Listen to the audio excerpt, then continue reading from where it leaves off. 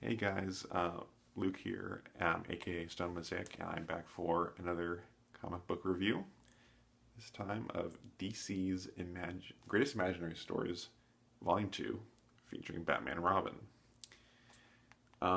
This contains, I think, about 11 stories, probably about 9 of which have to do with Batman marrying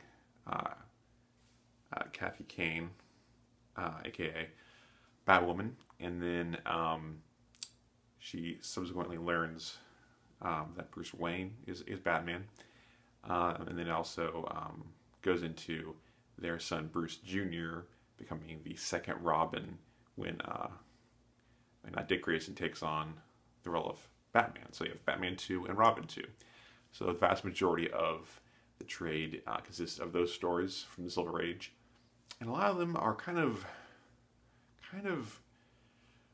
repetitive in that Batman 2 and Robin 2 are always getting captured, and the original Batman and occasionally Batwoman have to put on the old tights again and basically come to the rescue.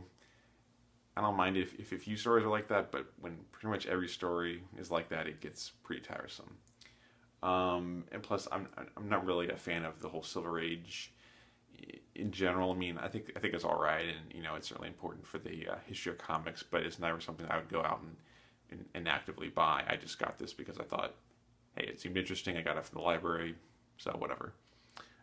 More interesting to me are a couple of the latter issues. Let me cite it here.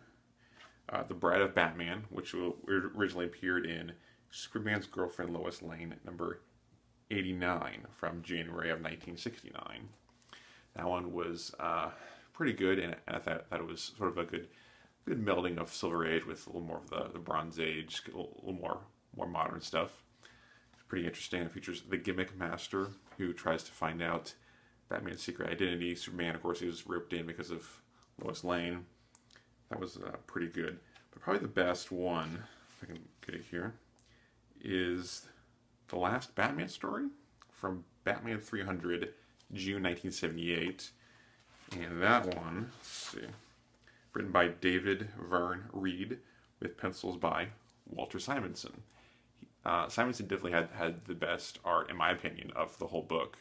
I definitely like that style more, the sort of the more quote-unquote realistic style of the 70s, Neil Adams, Walt Simonson, that style I really liked. And the last Batman story was pretty good. It had kind of lame villains called the Spectrum, all these different color-coded villains sort of running around doing nefarious things. There was some sort of space hospital. It was a little convoluted here and there, and then toward the very end you sort of see the people who are pulling with strings, and it doesn't quite make sense. It's really kind of convoluted and weird.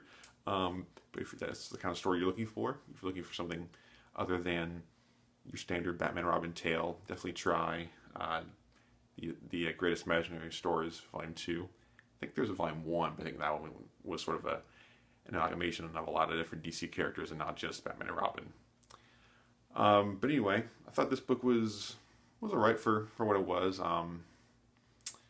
Can't say I'll go out and try and track down these issues individually or go out and buy any Silver Age trades, but it was right for what it was, which is some entertainment on a Saturday night. So overall, I give DC's Greatest Imaginary Stories Volume 2. Give it 3 out of 5 stars. Decent, but not sure it's really something worth going out to the store and buying. If you can get it from your library, check it out. If you like it, buy it. But if not, hey, no harm, no foul. With that being said, I do have. I'm trying to think here. What am I going to review next? Because I have all these trades back here that I want to review, but I still have a couple library books. So let me run over and grab what I want to review next.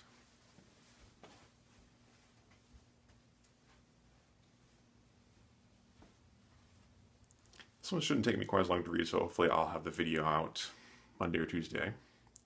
Star Wars Adventures, The Will of Darth Vader. This is a kind of skinny hardcover, a bunch of different Star Wars Adventures stories. I think they're a little more kid oriented, but I'll give it a shot and give it a review, and also talk a little about some of the other Star Wars Adventures books. Spoiler alert, they're not that great. So hopefully the Will of Darth Vader is going to be better. I think it's the only one I haven't read yet. So let's hope Vader comes through in the clutch, but not holding my breath, but I could be wrong.